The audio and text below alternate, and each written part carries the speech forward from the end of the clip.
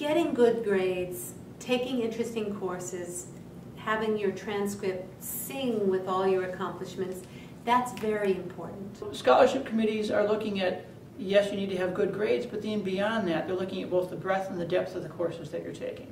So by depth, I mean, are you taking the most rigorous courses in your discipline?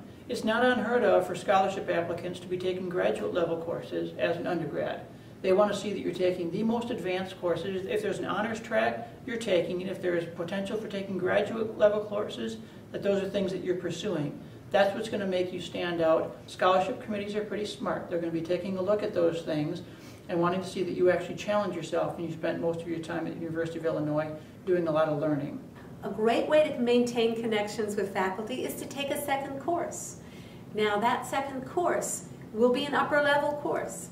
So if you've done a great job in that first course you took with the faculty, you could go to her, if you see that she's teaching a graduate seminar, you could go to her and say, you know, I think I'd like to try taking your graduate seminar. Scholarships are also interested in the breadth of the courses that you're taking. They're looking for well-rounded people. None of them are looking for somebody who's pigeonholed specialist in one thing and can't talk about the rest of the world or communicate with somebody who's from a different discipline. Breadth of courses is that you go outside of your major and explore taking courses, say, in philosophy. Take a course in a field that you don't know well, but you might find applicability in your own work.